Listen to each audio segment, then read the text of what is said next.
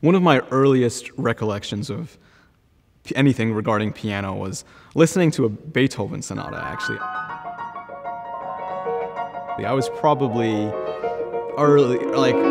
almost like 12 or 13. It was just so beautiful that it made me want to look it up. I found all these other amazing pieces, and it made me want to decide that this is something that I want to do. When you're up on the stage performing, it's amazing. They're able to capture the feelings of the composer who wrote the music itself.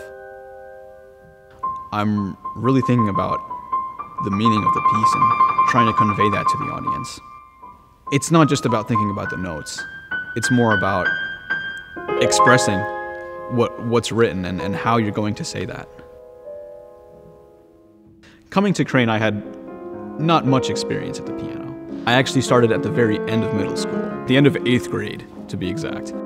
I was just fascinated by the level of playing that the faculty can do here. It's really been eye-opening to work with Dr. Ta, because I've never had the experience to work with a private studio instructor such as her.